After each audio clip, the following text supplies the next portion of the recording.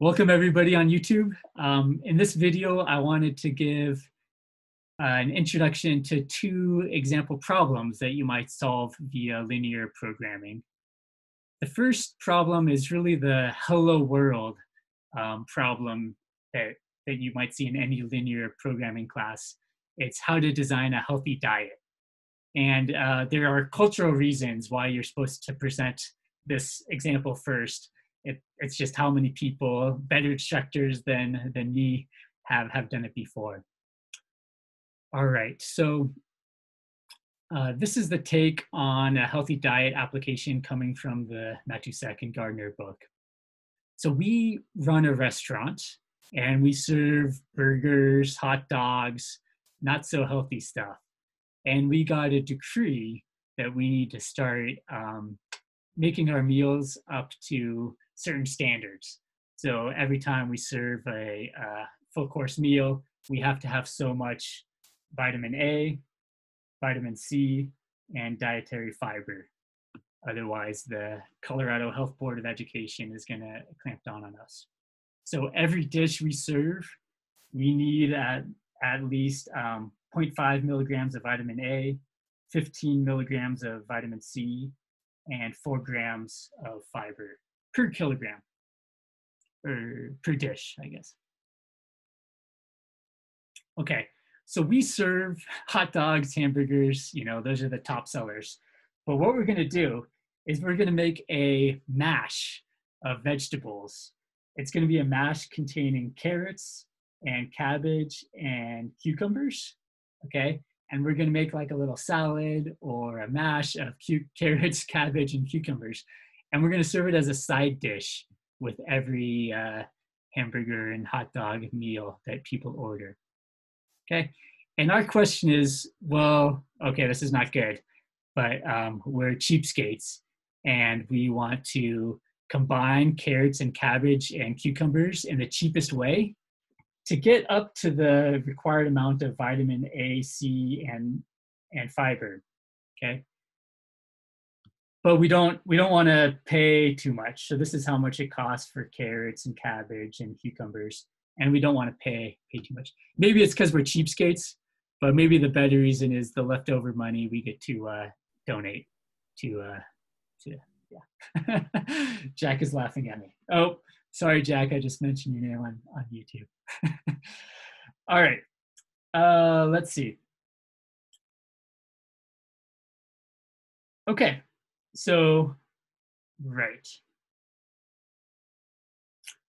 Here we've listed how much vitamin A carrots have. So 35 milligrams per kilogram. And this is how much vitamin C and how much fiber they have. So what is our optimization problem? We're trying to minimize the cost. So let's first choose our variables. X1 is going to be the kilograms or grams of carrots.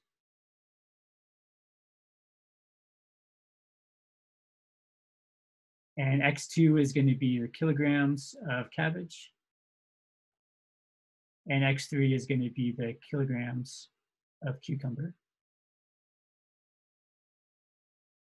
We're trying to minimize cost.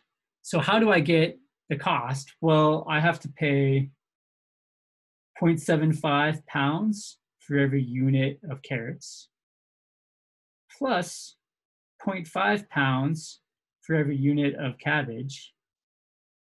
Pounds is not a unit of weight here. Pounds is our, or maybe these are euros. Okay, yeah. We have to pay 0.75 euros for every unit of carrots.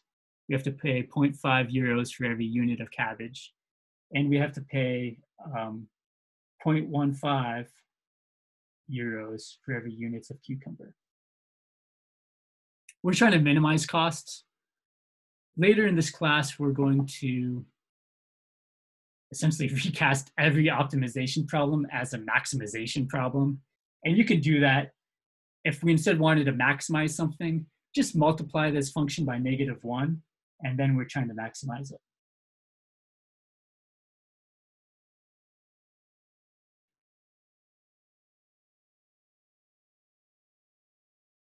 Okay. But we have these constraints. We need to serve folks a healthy vegetable side dish. So our constraints are, well, first, we can't serve them a negative amount of carrots or a negative amount of cabbage or a negative amount of cucumber. That would just be unethical, impossible. Also, we sort of have a vitamin A constraint. We need to serve enough vitamin A. We also have a vitamin C constraint. Ooh. And we also have a fiber constraint. Okay, so what is the vitamin A constraint?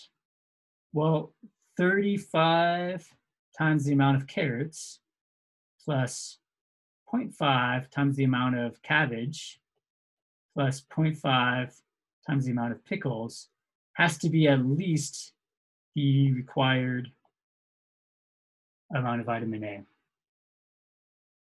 And then our vitamin C constraint is 60 times the amount of carrots plus 300 times the amount of cabbage plus 10 times the amount of cucumbers has to be at least our 15 milligrams of vitamin C.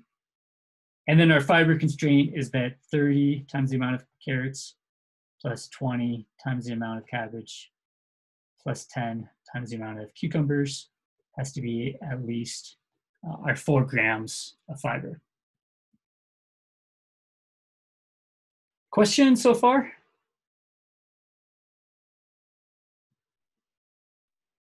We won't solve this today, but I'll tell you the solution.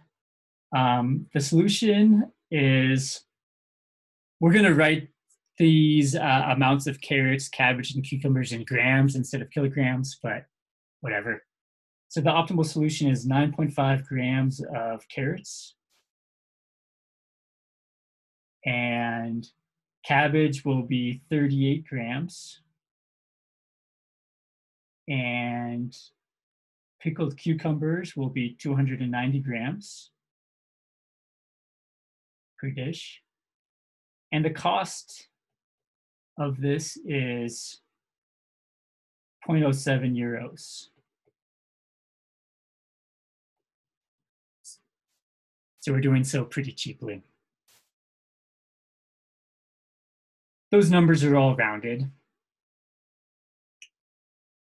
One thing I should say is that this solution might not satisfy other priorities or constraints you might have. You might come along and say, wow, that's way too much cabbage. Nobody's going to like this dish. And so what's often done is people will solve one linear program, find out they really have more constraints than they told the algorithm at first, and then just add in an extra constraint. So you might come along here and add in an extra constraint, say, maybe I only reasonably expect to be able to sell my food if I have at most, 100 grams of cabbage. So you add in an extra constraint, perhaps. This actually sort of happened in the following sense. So George Dantzig is one of the heroes of this class. He invented the simplex algorithm. And he did so, when it was hard to get access to computers. But once he got computer access, he tried to optimize his diet. So he plugged in all of the foods he ate, and he plugged in these nutrition constraints, and he plugged in the prices, and he sort of said, how much do I need to spend if I want to live healthfully?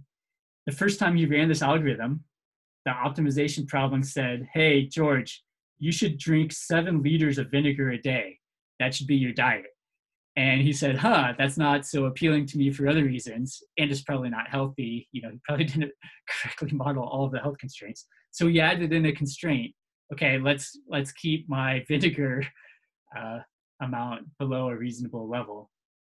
And then the next time he ran this program, the computer told him to eat 200 bouillon cubes a day, which is also pretty hilarious, and he said, no, I don't want to eat 200 bouillon cubes a day.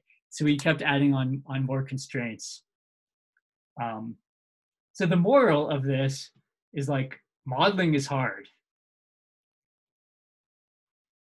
And you should not be super confident that you can model the real world by mathematics. I mean, you should try, but you need to refine your models. So maybe you make a model for how